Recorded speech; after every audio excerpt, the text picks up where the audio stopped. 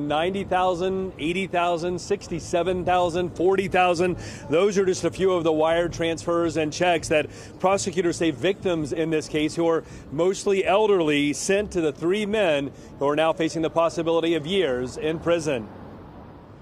Outside the federal courthouse in downtown Cincinnati, Frank Anon, Eric Osamong, and Andrew Ensong had little to say today. I'm with Channel 5. Any of y'all care to share a thought about what happened and the charges against you?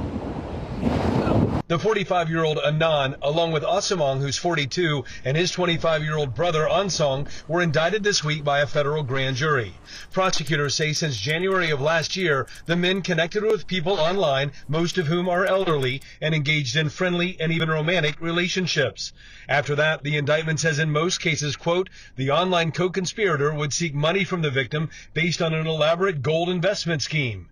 Investigators say unsuspecting victims sent money via wire transfers and checks. Listed transactions show the defendants received amounts ranging from $90,000, $80,000, and $67,000 on the high end to $2,000. Anon lives in Liberty Township. Osamong and Ensong call Fairfield home. Agents arrested them this morning, and they made their first court appearance this afternoon. Each defendant pleaded not guilty and was allowed to return home to wait for the next hearing in the case. Now, the indictment includes 14 counts in all, including conspiracy to commit wire and mail fraud. Each count carries a penalty of up to 20 years in prison and also a $250,000 fine.